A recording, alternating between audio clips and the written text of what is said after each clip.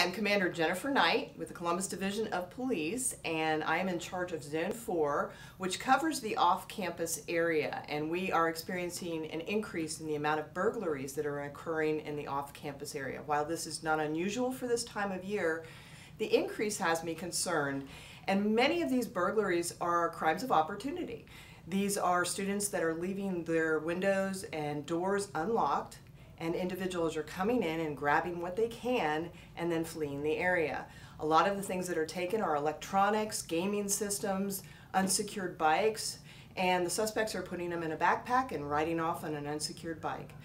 What we would really like students to do is to remember to lock things up. When you're at your residence and when you're not at your residence, lock all the windows and the doors.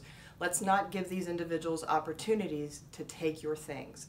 Secondly, I would like to tell everyone, take your cell phone, walk around your house, and take photos of the serial numbers of all your electronics. That way, if something gets stolen, we have that serial number and we can hopefully get it back for you or catch the thief.